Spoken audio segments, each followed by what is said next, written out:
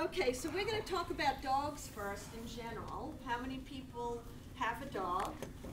Wow, my God, we got a dog-loving crew. Wow. All right, so you all know the proper way to, you have 3 dogs? I have more than 15 pets. Whoa, sounds like me when I was little. Okay, so we're going to talk about dogs. Well, before I start, I'd like, and we're going to talk about this later, but I have a couple of Greyhound cages here. Anybody want to sit in them? I do. To see what kind, where are my 2 volunteers?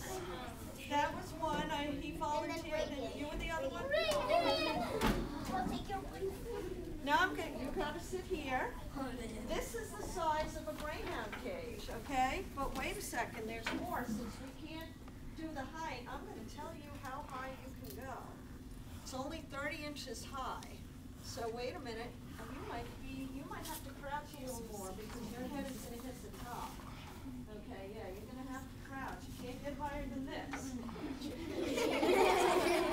Okay, but remember, this is you're going to stay here for 20 hours a day. And meaning, you better figure out which corner you're going to poo and pee in because you don't want to lay over in it after, okay? So, come on. Oh, wait, you're hitting your head on the corner here. Okay. It's not necessarily a good way to do it. That's why you always have to weigh everything. Whenever you do anything about animals, people, your homework, anything, always think, yeah, there's always an easier way, but is it the right way? Nope. Right? Yeah, go ahead. Do Greyhounds spend most of their lives racing or in a cage? Most of it is in a cage. They only race, if they race, how many, they probably spend about 20 hours in one of these cages. And you want, so what are some of the things that you can do to, I know you're very lucky. Your state doesn't have racing anymore. This is great.